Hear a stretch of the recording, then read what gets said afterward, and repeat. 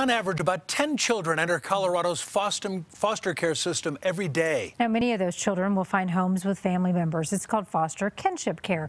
As Dominic Garcia shows us, one mother is working to raise awareness about kinship care. Cheyenne, you ready to make the cake? Kimberly Griffin Murray and her husband, William, have adopted their two granddaughters, Cheyenne and Shaylee.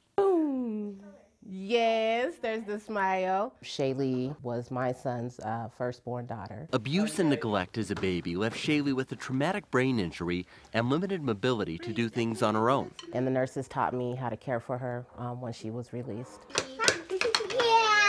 Kimberly has gone on to become a certified nurse's assistant. The couple also took in Shaylee's sister when she came along. I believe that children should stay together. The girls do pretty much everything together with a helping hand from their aunt, Kimberly's daughter. Great job, Shaylee. Kimberly has been so impacted by the change in her journey that she started the Shaylee Foundation, which supports other kinship families and raises awareness about reporting child abuse. I wish someone had done that for my grandbaby, had heard the cries, had seen seen what was going on and had helped her. Here you go.